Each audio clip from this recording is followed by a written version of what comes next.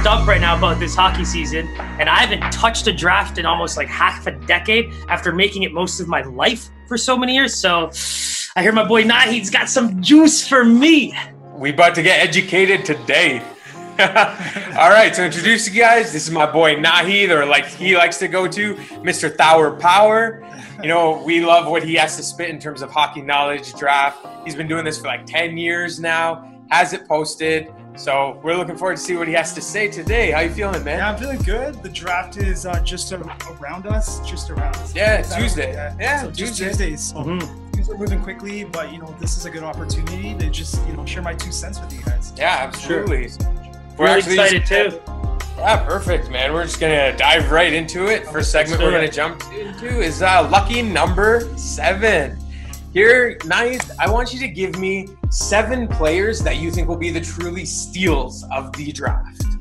Let me start, boys. So the first guy that I have is a guy by the name of Marco Rossi, a 5'9" Austrian. Yes, boys, okay. Austrian. So this kind of came out of nowhere. Okay. I don't think anybody expected him to be this good this quickly. But Marco Rossi is actually the first European to lead the OHL in scoring. Wow. Yeah, you heard that correctly. Unbelievable story. So Rossi is currently ranked number 3 on my list. Wow. And currently on McKeen's Hockey, he's actually ranked 9th. So that to me seems like a bit of a steal. Great value. I think he seems to be more in that stratosphere of a Lafreniere or a Stuchla or a weren't you telling me about there's some clip about Rossi just undressing him? Yeah, there is a check it out. There's a clip on the Top Prospects game. So here we go. I'm pulling it up right now. Marco Rossi in the corner just move around Alexis Lafreniere like he's a pylon.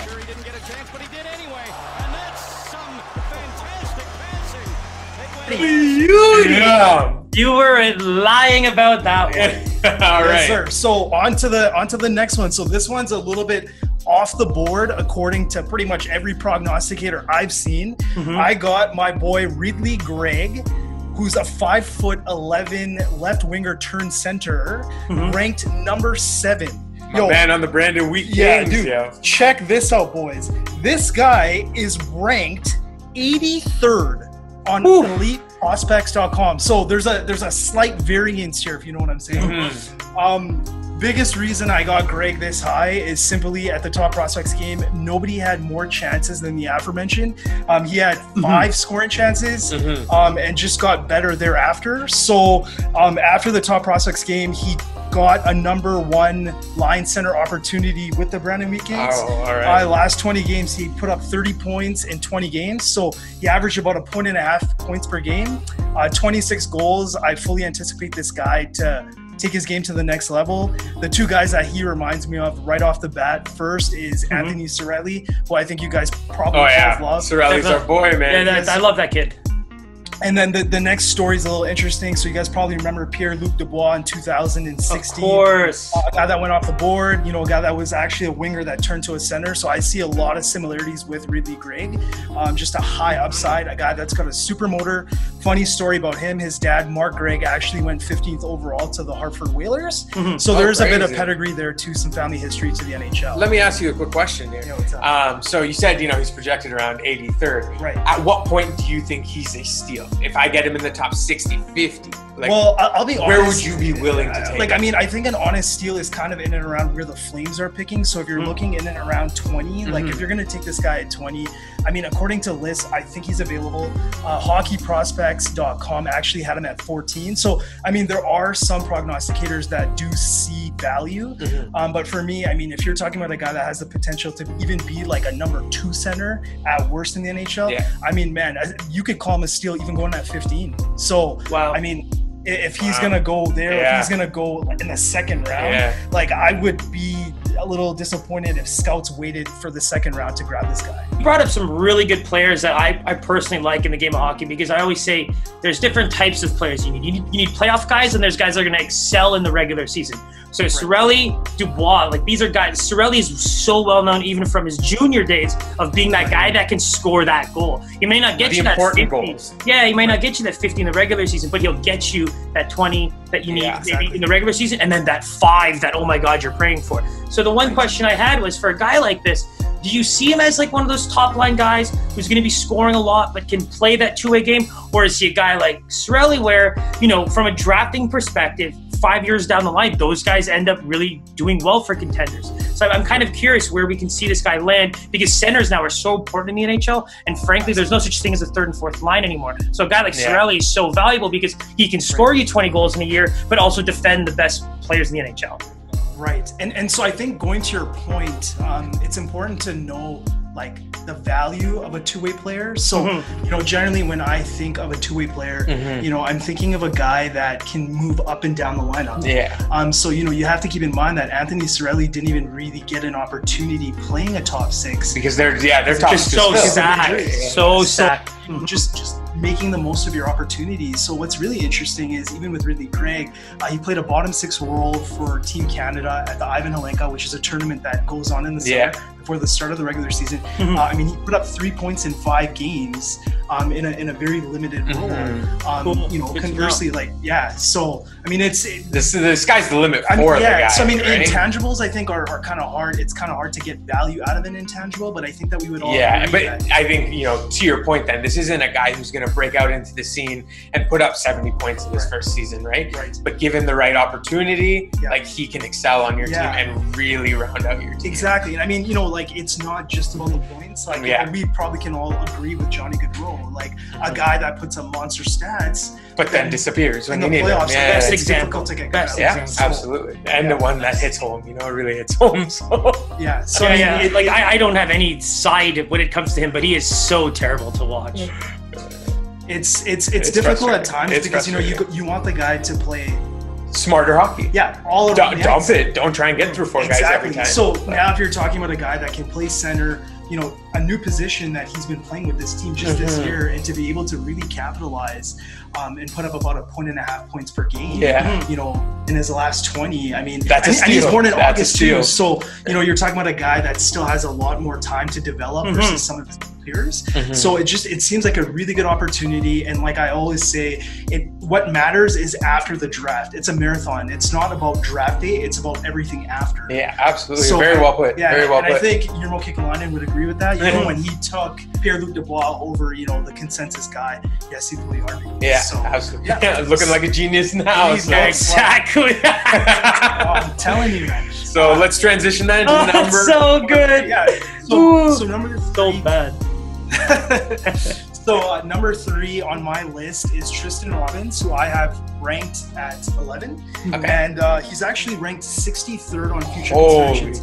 So that to me is another, you know, off the board, like, big steal that potentially could come in the draft. I've actually only seen his name on 2 lists other than mine, where he's a top 20 guy. So I mean, there are, again, you know, some scouts that like what they see. The one comparable I love drawing to Tristan Robbins, so just to give you guys an idea, is Travis Konechny. So a guy that's I know that's your boy, Siraj. A guy that's a little diminutive, but I mean, you know, a guy that just fights for I like hard workers, man. I like hard workers, man. That grit, these guys like automotive. So I mean, this guy, crazy story. Last year, he plays for the Saskatoon Blades, which is a team in the WHL. Last year, he only had 25 points. But you know, this year they had guys like Kirby Doc, Eric Florchuk, so some guys that were drafted in the NHL now kind of moved on or moved into different positions. So it gave him an opportunity to be a top 6 guy. He actually played center this year, first line center. In his last 31 games, he had 51 points, which includes 23 goals. So I mean, another guy that ended the year really hot. A guy that, I mean, every prognosticator seems to agree that, I mean, he's a guy that just is going to fight you for every puck. And, you know, as we know, like, I mean, at the NHL, you can't just be skilled. You got to be willing to fight. So at 5'11", if he's going to play center, if he's going to play right, he's going to provide value for your team in many ways. That's my man right there. So, definitely making note of him then. Oh, absolutely. Saskatoon Blades got a good one. All right, so who's number 4 on your list now? My next guy is a guy by the name of Jan Mysak. I like that name. It's a cool name, man. He's a guy from the Czech Republic. All right, it would make sense. He's a guy that I currently have ranked at number 14, and the lowest ranking that I've seen him at is 34. That's on TSN, so that would include Craig Button and Bob McKenzie. So a little bit about my boy Jan Misak. The first thing that jumps to me, I mean, I don't want to be busting out statistics all the time because it's not just about the numbers, of course, which I will dwell into a little bit later. But Jan Misak was a guy that I don't know how familiar you guys are with prospects, but he played for the Czech Republic at the World Juniors, which is a tournament you guys have fortunately both been to. You guys Connor McDavid, thanks for bringing that home for us. Yeah. Telling you, too good. And so yeah, he played at that tournament with a guy by the name of Jakub. I forgot his name, man. Shit, Jakub Lauko is his name. He's a third-round pick of the Boston Bruins. A guy that went in the third round that just had a lot of hype. And then there was another fellow on that team. I forget his name. I think it was Jan Jenik, who was drafted by Arizona. So these guys were kind of like penned in as the top 6. And within like 10 seconds, Lauko got injured. And then Jenik, their other big guy, kind of had to broke up the trio of Jans, man. Broke up the trio, man. Jan. Yeah. So Jan Misak. Don't sleep on this one. Don't sleep. Jan Misak came in there and yeah, too good. Jan Misak kind of came into that top 6 role. He had 2 points in like 4 games. 2 points in 7 games. Okay. So I mean, the numbers weren't there, but I think like the willingness to be used kind of all around the ice, just his smarts, just really, really impressed me. It actually reminded me a lot of a guy by the name of Brandon Saad, who you guys are probably both aware of. Second rounder. I don't know if he's on. Like he fell so far down to earth. I don't even know if he's in earth or in hell. He might be in hell. Yeah, too good. So what team is he even on? He ended up back on the Hawks. He's back on the Hawks. Yeah, but I think he's like on the what's their farm team? Rockford? Is it Rockford? Rockford. Yeah, he's with the Ice Hogs. He's with the Ice Hogs for sure. But I mean, top line, no doubt though. Top line, no doubt. But hey, man, like I mean, he's making $6 million. Like, Doing something, right? Not complaining. Oh, I'm telling you, man. So, I mean, he had a great World Junior tournament from that perspective. Yeah, and you can't fault him. And we know international play is about chemistry. A disparity too, right? And it's such an importance factor on chemistry with your line mates. Exactly. And if 2 of your line mates just get destroyed, like you're not able to. They are so good. They still made it to the quarterfinals. So I mean, it's impressive to see a Czech Republic team, deal with adversity like that and still come out with a respectful result. Yeah. So yeah, it was a great tournament. Jan Misak, after the tournament, left the Czech Republic and came to his OHL team, the team that owned his rights, the Hamilton Bulldogs. Yeah. And he killed it, boys. He had 15 goals in 22 games. He averaged over a point a game. And again, a versatile player that played both center and wing. So here's a guy, again, that has a great motor. He can play anywhere around the ice and accentuate the players around him. So I mean, again, you might see Jan Misak go in the top 15. I've seen lists where he's gonna go to like a team like the Blackhawks at 17. So I mean, the potential is there, but I mean, I definitely think he's way better than going 34th overall, especially a guy that has exemplified the ability to acclimate so quickly into a new environment and dominate. So yeah, that's my guy at 4. Number 5 is actually. I actually want to follow up there with you on that one, because I feel like you said something really, really good there about just pro sports in general, and that's about the guys that can lift people around him. So I just want to expand a little bit on that, because look at even the Raptors and the Clippers, the way we talked about Kawhi Leonard and the way everyone in Toronto kind of got better just with that atmosphere, whether it was him or not. It just made the team better. Clippers didn't really have that. So how much of that is the other players, and how much can Jan really bring to the table in terms of making a team better for how quickly he might get into the game as well, elevating the talent around him as well. So I think it's the ability again to I feel like I see this with all the guys I love. Because it's usually our trend is that two-way ability. So being able to get into the guts of the action, going to the net. If you're going to tip the puck, it's going to go in. You're going to get hit, and you know what? You're going to absorb that hit, get up, and skate back if you have to. So that relentlessness, I think, just.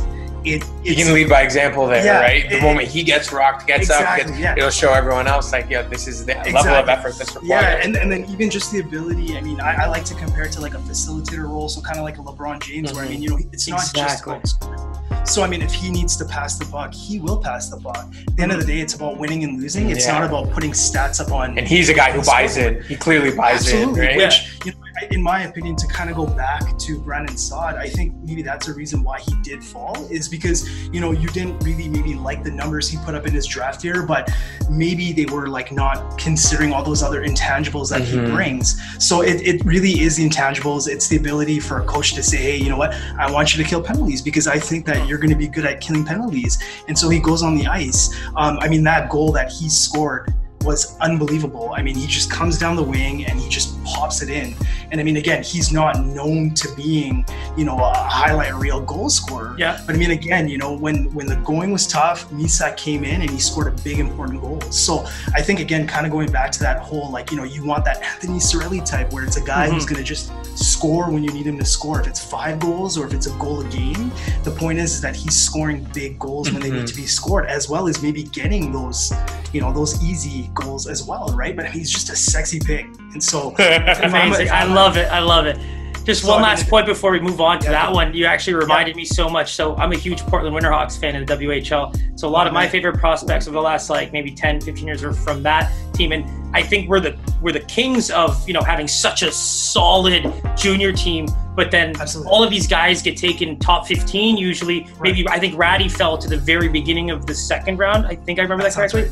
Yeah. But I mean, I just think it's like Ryan Johansson, the way you said, looking at a two-way player from that age, I think that's a guy who struggled so much, such an incredible playmaker at that level. And he worked his ass off, gained like 20 pounds of muscle in that sophomore season just to be able to skate and dance with these big boys. And so you're really hitting the nail on the head here with what I believe a 21st century NHL prospect should have. And it's that grit. It's that ability to get it. Like Dylan Larkin, the way he plays, he's a little inconsistent, but that ability to move and to use the body, that's really becoming the tail of the tape now for a lot of these like younger guys, you know? It's getting difficult. Nino Niederreiter was the last guy I might have loved who could have maybe been like that, but unfortunately. Maybe had too much love for that. This man take him in 12 straight fantasy drafts. Swiss cheese, baby.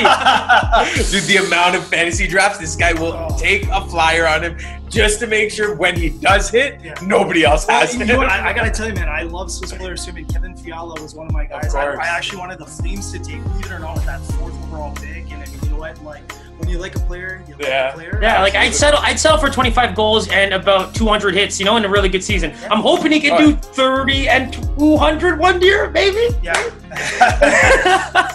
Absolutely. But I think, like, you know, to add to your point, I think, you know, he's still relevant in the NHL because, again, he's going to get dirty. And I mean, again, I think coaches realize that. I mean, there's a true appreciation to it. But I mean, you know what? You got to be able to absorb those hits because if you don't, come playoff time, you score in the dirty area. You're not coming. Well, I mean, who's talking about Robbie Shrimp, right? Like, that was a guy that went. Yes.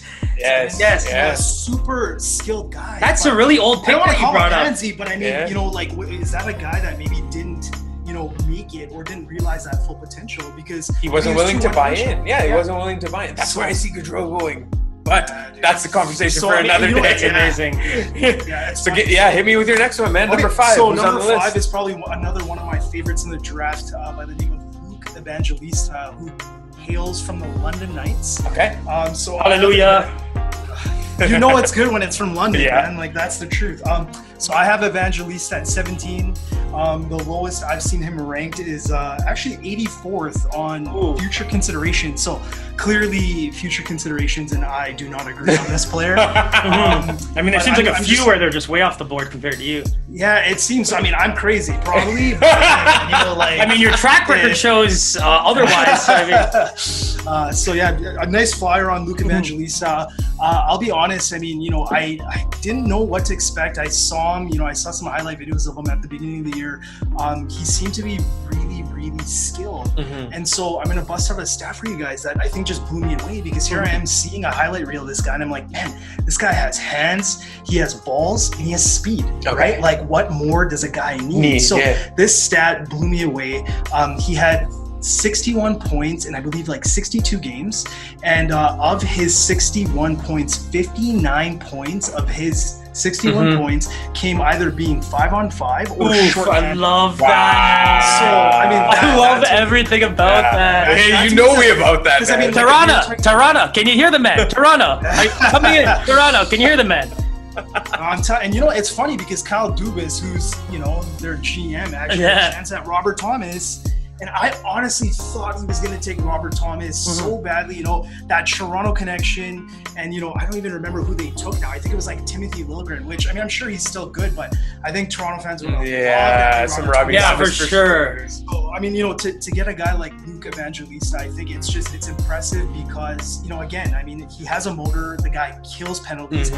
They were not even using this man on the #1 power play. And he's still a point per game player. Connor McMichael. Wow. So, I mean, Connor McMichael looks like, I mean, Washington, right? Like Ross Mahoney, complete genius, right? That's their director of scouting. But I mean, Connor McMichael is amazing. But I mean, Luke Evangelista, I really like. You know, he comes from a good program. You know, he was a first-round pick in the OHL entry draft. So I mean, you know, the pedigree is there. But to see a guy, you know, like make the most of his opportunity. Actually, I even saw him at the Top Prospects game. I think he was like on the third line with Antonio Stranges, and I can't remember the third guy. But I mean, he set up the first goal to Jeremy Poirier. Beautiful play. I mean, nobody could guard him. You know what I mean? Again, he was willing to get dirty going one-on-one, right? So those are the reasons why I like him. I think that the goal scoring is going to only increase when he gets more opportunity. Yeah, exactly. Power play, and being a focal point of that London Knights team. But I mean, we all know. I mean, if it's from London, you know, just take it. You know, like absolutely. Like I trust. Shout out Nazem Kadri. All they do is breed superstars or dudes who, you know, make it. Oh, absolutely. So I mean, shit. If I had that thing, you know, I would take Luke Evangelista, no problem. Yeah. And I mean, again, like the stats. That's a massive stat that you just threw out there in terms of 5-on-5 play, and that too just being shorthanded most of the time. I mean, that sells home to me, right? For sure. That's an incredible stat. Those are the players you need on your team, you know? Well, actually, that brings up another point. Like, could this be just a case of where maybe it's a man amongst boys at that level, and maybe it's a bit harder to transition? Because, I mean, going back to the Portland Winterhawks, I mean, that seems to be the precedence they set as a team a lot of the time, and they just don't transition individually to the next level. Right. Yeah, and I would say that, I mean, my take is that much more, so it's emphasized even more in a guy like an Evangelista, if I'm understanding your question correctly, is that, I mean, if he's already so polished in so many other areas where you're hoping your top 6 potential prospect is going to end up as a forward, that, I mean, if he's already able to, you know, skate back and not necessarily care about, you know, putting up points, like I think a guy like Arthur Kaliev last year, I don't know if you guys remember Arthur Kaliev, but he was a 2nd-round pick of the LA Kings. He was a guy that like was supposed to go like really high, right? Like, if I'm not mistaken, I think he had like a back-to-back 50-goal season in his 16-year-old year and his 17-year-old year. But a guy that was a goal scorer, but a guy that some prognosticators just thought was too lazy and too inconsistent. So I mean, you know, now you're hoping, if you're the LA Kings, that, you know, he's gonna kind of teach he's gonna grow up. That kind of stuff is hard. And you can't teach effort. You can't teach effort. And that's what I think. That's like it's built in. Yeah. So if you're talking about a guy that can score and he can be used anywhere, I mean, that's probably the general theme in my guys, is they have that ability. Swiss Army knife, man. Swiss Army knife guys that just, they will play wherever they will play, and they will look good. Yeah, you got to buy in. Yeah, because now you're looking for potential. And you're saying, hey, like, you know, like, now I'm going to give this guy, instead of like 15 minutes of ice time a game, to like 20, 25. Holy shit, dude. Like, are you kidding me? Like, I'm going to be stat watching this guy, you know, for the next upcoming year to see really like where his numbers end up. But I mean, again, even if he ends up on the 3rd line or the 4th line in the NHL, I mean, it's still a success because you got an NHL player out of it, right? And I mean, again, if this guy's going to kill penalties for you, like, those guys don't grow on trees. For sure. So I think that's a great spin on your kind of question right there, Siraj. It's like, you can't teach this kind of stuff. So for somebody to be highly skilled and make them go into the dirty areas is a lot harder to do than somebody who's already bought in and said, I'm willing to do what's best for the team, you know? 100%. And that's what you need nowadays. Like, you can't just keep looking for the points, because one thing you'll notice about the NHL draft nowadays is guys who are able to get 60, 70 points at the junior level can still be found now in the end of 3rd, start of 4th round. Because frankly, teams need you think the Leafs should be drafting anyone that's trying to get points? I better fucking hope not. So I really like Oilers. I mean, do they even have enough draft picks for how many players they need in that caliber? I mean, I don't even know. We're gonna get there. We're gonna get there. Don't you worry. That's a tough one. All right, that sounds good. So jump us into your final 2 players here. Beauty, and these ones will come and go very quickly. So at number 6, I got a Russian This guy has a cool name, yo. His name is Shakir Mukamadulin. Whoa! You know that's up our alley, man. Yo, is this guy? This guy must. Yeah. If this guy is a family member in MMA, yo, put the house. Yo, 100. So yeah, this gentleman is a 6'4" behemoth playing with the team Salavat Yulev, which is a team in the KHL. I'm pretty sure if we have any Russian fans, they are gonna hate that pronunciation. But yeah, great. He's about a half a point a game this year. Interesting prospect. At the beginning of the year, a lot of people just thought that, I mean, he was just an offensive defenseman that could shoot the puck. He obviously has that, having 6 points in 12 games. But I think his ability to be a little bit more responsible in his own end is coming. So he's actually a +5 right now in the KHL in his first 12 games. So, I mean, there is progress there. In 12 games, you said? Yeah, and he's about a point a game defenseman in the NHL, which is their junior league in Russia. So he's showing good promise. Big guy. I would take a swing here at, a top 20 pick. You're talking about a guy that has, good potential. He's huge, 6'4". My goodness. Where's he projected to go? There is starting to become a little bit more hype around for him. Yeah. But I can tell you right now, McKean's Hockey has him at 72nd. Wow. So I'm pretty sure he's going to go before that, just because, I mean, if you have a 6'4" offensive defenseman, shit, dude, dime a dozen in the NHL. Right? Like Colton Parayko right now. So, I mean, in all honesty, I'm pretty sure he'll probably go in the second round. The Russian factor will probably be a reason why he won't go in the first. But then at the same time, it's like they love Russians too. So I don't understand. And to be honest, Russian hockey's improvement in terms of becoming overall players. That's a system development thing for sure. Yeah, they've definitely improved that overall rounded game. Kucherov is the best example. That's the first name that came to mind. Even Ivan Provorov. Oh, beautiful. You're talking about from a defensive standpoint.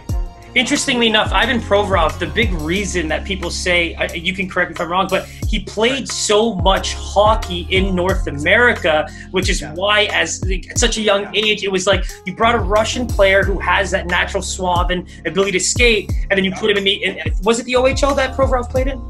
Provorov played for the WHL, the Brandon Wheat. Okay, so I remember reading that he was one of the better defensemen in there, and the OHL is more defensive anyway, so that's probably why he got so much attention. OHL is the best junior league. I'm from Alberta, and and to play contrary to your point, we thought the same about Nail Yakupov, and that did not help him whatsoever. Which is funny though, Nail Yakupov is more so kind of the classical figure, right? Provorov is very, I think he played even longer because they say that, almost from a very in North America, you mean? He was exposed to North American hockey longer than the average Russian-born player was. I remember them saying something along those lines. So, which is what made me really like him in terms of just a draft prospect to keep an eye on, because that was the selling point. And like you said, Nail Yakupov, a guy that we know played Sarnia, and he's absolute trash. Galchenyuk was the same thing, right? He's not trash, but he didn't live up to his hype, and he was one of those guys that had that same mantra, right? Played a lot of his junior hockey in North America type thing. Exactly. Well, he's a half American, right? So his dad's the Russian. Right. His dad's Russian, and I think he grew up in Minnesota or something like that. Yeah. Oh, okay. All right, so who's number 7, man? I was just going to add one last thing. Absolutely. So, that archetype of what a Russian player is, I think we all kind of agree that, it is changing. You got guys like Kucherov. You got guys like the well-rounded, So, I mean, what's Shakir Mukamadulin, right? I mean, I want that guy on my team just so I can say Shakir Mukamadulin. I'm buying that Jersey bought. I'll get Shakir, you get the rest of the name. I'll put Shaq with the K, man. That's sponsorship money right there, man. Oh, Jesus. But I mean, in all honesty, whoever I think is going to get this guy is going to be very lucky. That's good to know. I think it'd be good. Yeah. So, and then my last guy is a little bit off the board, like all my guys are. This is what we like, though. I love it. I got this guy ranked number 21, and the lowest ranking I see him at is 51 on TSN. So I'm not going up against Bob McKenzie or Craig Bunman.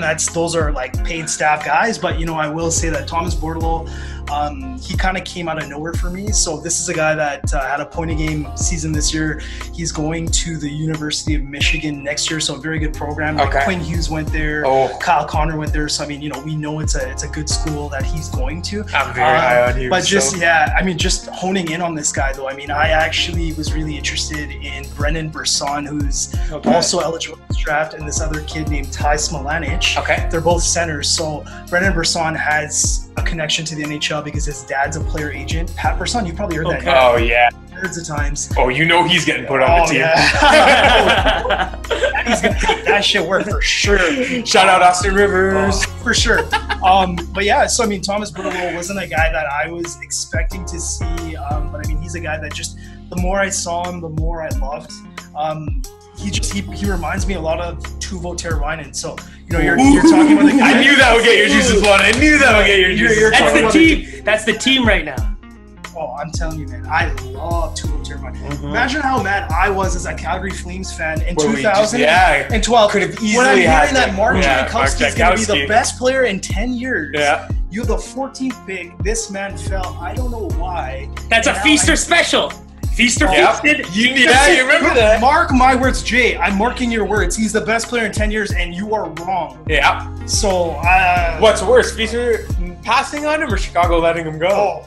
Chicago. Right? I think that one burns a little bit more. Yeah. I mean, in the NHL, getting a centerman, you're going to have to draft them. So if Thomas Bordeleau is a guy that, is a little underappreciated to be a first rounder, I don't care, because if he's playing in the NHL at the end of the day, those are the hardest guys to draft. Absolutely. And I mean, if you get a top 6 here, I'm telling you, man, like, who wouldn't take an NHL top 6 center with that pick? Yeah, absolutely. Right?